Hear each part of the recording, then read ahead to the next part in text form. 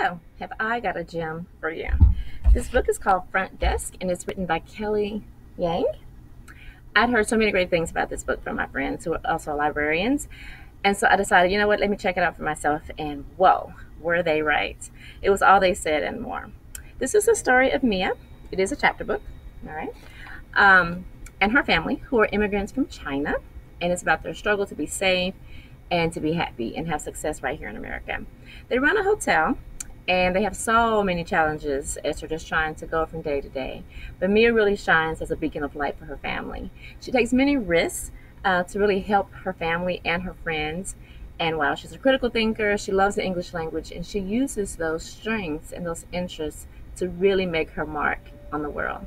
I highly suggest this book for middle grade students who really want a book that they will remember for a very long time. It's fantastic. What I like about this book is that it's based on a true story. The author, Kelly Yang, actually was an immigrant, and many of the details here actually came from her real life experiences as an immigrant here to America. On the front cover, there are some things that play an important role in the plot of the story, like this blue cap here, as well as this tip jar. Really interesting. It will definitely hold your interest. I highly recommend it. Check it out.